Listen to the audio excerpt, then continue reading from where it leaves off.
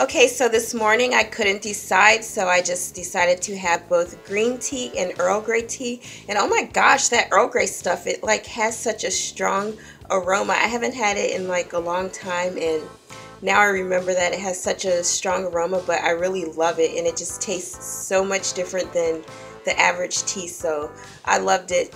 And I usually have coffee, as you guys noticed in my other What I Ate videos, but I think I'm going to try to like balance it out a little bit, have coffee on some days, have tea on some days. I mean, I've always drank the two, but it seems like lately I've just been drinking a lot of coffee, and I just don't like all the jitteriness or jitteriness, or what is that even a word? Anyway, I just don't like how jittery I get with coffee. I mean, some days it's okay, but other days it's like I probably should tone it down. So I'm going to try to balance both coffee and tea out this week and see how that goes.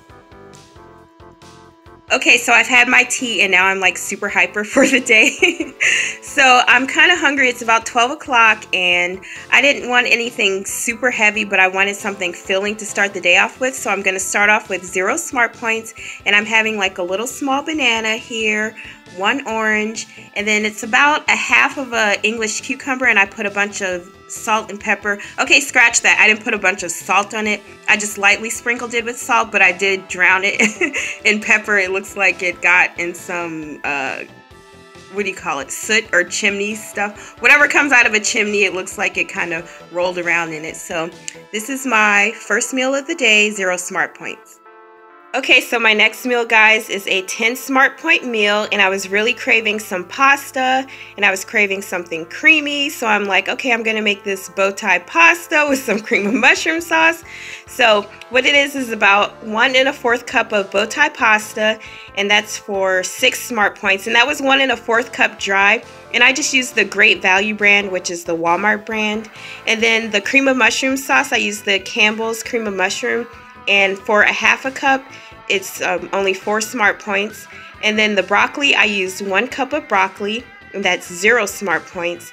And then I threw some onions in there for 0 SmartPoints and added some pepper and a little bit of salt. But you guys, I mean, I think this is gonna cure my craving for the creamy pasta.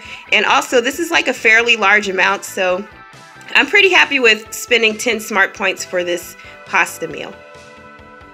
So next, I'm having this random bag of sunflower seeds, Frito-Lay sunflower seeds, and you can have the entire bag for 6 SmartPoints.